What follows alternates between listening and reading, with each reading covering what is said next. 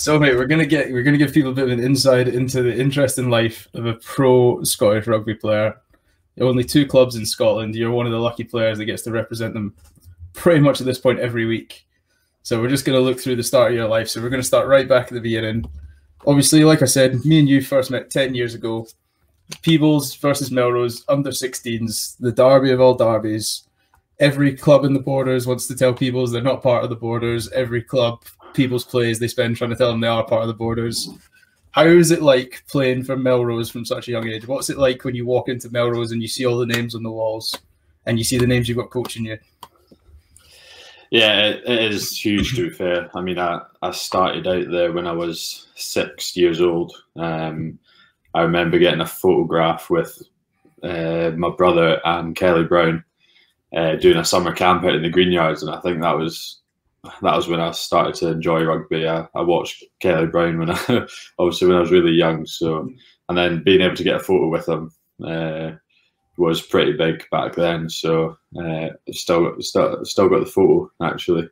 Mum's got it somewhere on the wall. I don't know, but no, starting there from such a young age and then coming through the age groups, as you say, playing the likes of Peebles and all the other border clubs. Like there wasn't really a game that you play in the Borders that was an easy match. You know, they were all kind of relatively big derbies. So, and then playing under 18s, getting coached by Jim Telfer, that was a highlight as well.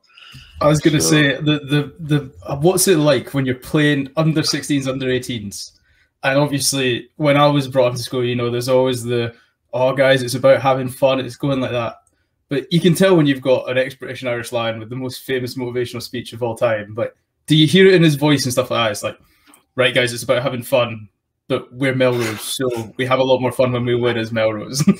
Because I don't think I've ever seen or heard or played in a game where there's not been you guys were always the team to beat as Melrose, is what I'm trying to say. Like, did you have that reputation from your side as well? You're like, we are the perceived best, whether we are or not. We have that reputation. Well, going back to Jim Telfer, like I never heard him say, "We're going out there to have fun." Like, that was never his motive. He would always want the W, no matter who. Once you finish your little story, I'll tell you about. It's the best trash talk I've ever received was from Jim Telfer, and I was 15 years old. I'll tell you that. But I think we were always quietly confident going into games. We'd never think like we're the team to beat, or maybe there was a wee bit more pressure on us because we were kind of, maybe as you say, expected to win. But you know, we did have a good squad, and quite a few of the boys went on to play first team Melrose, now playing Southern Knights, and then a few boys went on to play pro as well. So we had a good under 18s team, under 16s team as well. So got coached by good coaches, which helped.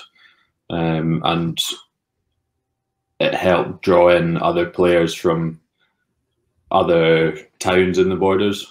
So obviously that would hinder other towns, but obviously help us. So we did really. If you want to be the best, you play with the best players. I don't resent anybody for wanting to play for Melrose. I mean, the rest of the Peoples won't like me when this airs when I say that, but I don't blame anybody for wanting to play for Melrose. I'll be staying inside for a few weeks. But yeah, you often got the odd person from Hoyker Gala saying, "No, I'll never play for Melrose," but you can understand it's a massive rival. And I think I managed to turn one People's player to come play for Melrose, and that was Craig Pringle. So he was. I wasn't gonna say his name in case he's on it, but yeah. No, shout out to Craig. Craig, if you're listening, hope you're well, mate. Nice to. If we were jealous you left. We were angry and pure jealousy that you left. Mate, so we were pretty happy, to be fair. But mate, yeah, going back, Jim Telfer, the best trash talk I've ever received in rugby, because I was never quick enough or fast enough. So I'll beat you with words and I'll try to get you sin bin was my approach. And I remember I was 15 years old and I got a brand new pair of boots. And you know, when you're classic young, you never break your boots and you just go, oh, I'll be fine, I'll chuck them on. And I remember it got to like halftime and I was like, my feet are killing me, like they're torn up, they're blisters. So I chucked my old boots back on that were like sodden through, boots were going out, and I walked out and Jim Telford just looked me up and down and just went, lads, we're going to be absolutely fine. They can't afford rugby boots. And I was like, well, that'll be that. I'd never been so mentally defeated by one sentence in my life. But no, especially when you're buzzing about your new boots and Jim Telford just shuts you down instantly. Just looks me up and down and goes, aye, lads, we'll be completely fine. Yeah, no, he is brutal, to be fair. He's I remember we were training on the back pitches at Melrose, just opposite the green yards, over the road. And we had Jim one of the first sessions, and he was on a crutch for some reason. I think he took a fall, but we were doing ruck clearing and body height, and he was standing there holding his crutch horizontally, so you'd have to get low enough to get under his crutch, and if you skiffed his crutch or whatever, you'd hit you on the back with his crutch. So it was an old school way of teaching you, but I mean, it definitely worked. I was about to say, because as you alluded to there, like the standard and quality that comes out of Melrose, because I thought we just faced an unlucky year. Like obviously when we played you, because like you said, it was you, Craig. When it got to the age groups, your brother managed to get in that sort of bracket and he came down. And then I remember I was like, man, we're just unlucky. It's one of those teams where just everything aligns and every player's in the same year group. And then I remember going to watch my brothers play. My brothers are both younger than me. And obviously they had people in the year like Kieran Clark and people like that. And I was just thinking, like, no, it's just Melrose. It's just the way it goes. Just Melrose.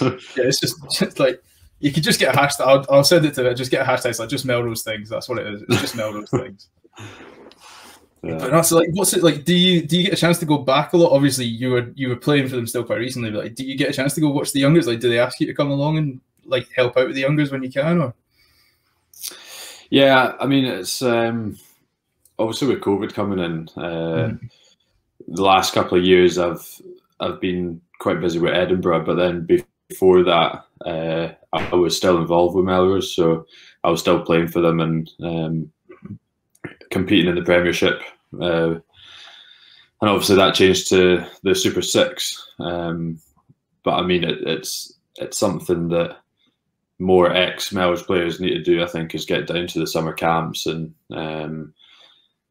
it's not been requested that much from Melrose, but I think if just knowing from playing there when I was really young, doing those summer camps, I remember the likes of Scott White and Callum Anderson, they were both playing. He's Peebles now, right? He's Peebles. Cal Anderson's Peebles. I won't have any of this Melrose nonsense. Cal Anderson. You just, yeah, I know. But you look at these names at the summer camps, and you look up to them, and you're like, wow, like you see them do so well for Melrose, and obviously do well for Peebles now. It's good to see those faces there. But it's like you said, like you still remember a photo of when you were 6 with Kelly Brown. So, but like Melrose, it brings those players back. Like Kelly's a great example. Obviously, brought Saracens up for the sevens and things like that. Like you look after your own really well. Like the way I describe Mel, I don't know if you see this from. So because obviously, so I'm not from the borders. I moved up here when I was young. So I'm raised borders, but I'm not from the borders. And it was always a case of like, it was kind of like Melrose versus everyone else, if that's the sense. It was like, as long as we beat Melrose, it doesn't matter. We could lose every other game in the season, but we beat Melrose. So like, it's like what you did really well as a team was you made it so like we're Melrose and we're sticking as Melrose, and it's like you can go somewhere else, but you'll always be Melrose. And I think that's something like there's a lot to say for that. Like as a club in the modern day game, of we look after our own still. Yeah, no, I think so, and you kind of got hints of that. You wouldn't really think about that when you're playing there, but you kind of got hints of it. I mean, it was just such a tight knit of players. It was very hard to, when money got offered from Prem sides every month, you wouldn't really, you'd want to stay at Melrose. You wouldn't worry about the money. You'd have a semi-decent season, especially looking at the players you were getting or had that season. So, as you say, they do. If anyone from Melrose who's played at Melrose or brought up in Melrose gets asked about their rugby career, I think Melrose would always be mentioned, which is somehow they've done that well. And obviously, home of sevens, it's as you say, it brings decent pro teams to the Sevens Day, and it makes it a good day. Right, that's a good little segue. So we'll go on to that. What's it like representing Melrose in the Melrose Sevens? Like representing Melrose. Again, it was something I always wanted to do. Before that, I would be selling programs during the sevens when I was under 16s, under 18s, and then managing to watch maybe the lead up games to the quarterfinal, semi-finals, and just like seeing the crowd. They're there to watch rugby and drink pints and just enjoy a really good day. And then when I managed to represent Melrose at their own sevens, it was ridiculous. Like, you'll get no better atmosphere at a club ground. I think there's 12,000, 14,000 there sometimes. It's crazy seeing it on TV. It's absolutely crazy. Yeah, and just playing in front of them is it's surreal, to be honest. It's a really great experience.